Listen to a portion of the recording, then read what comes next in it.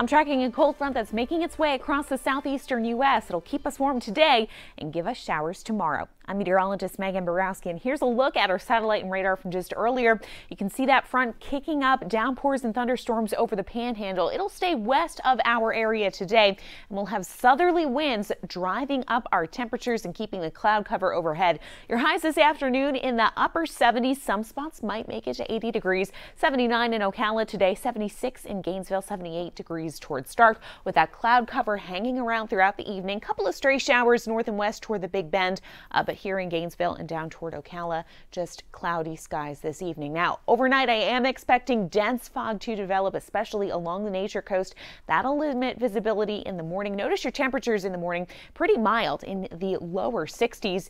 And then tomorrow, the big story, of course, is that cold front finally will arrive to our area. So it should push into the Big Bend a little bit before lunchtime, and then it'll get to the I-75 corridor around 2 or 3 o'clock in the afternoon. Notice on future track, scattered downpours, a couple of thunderstorms possible with this line as it moves through our area.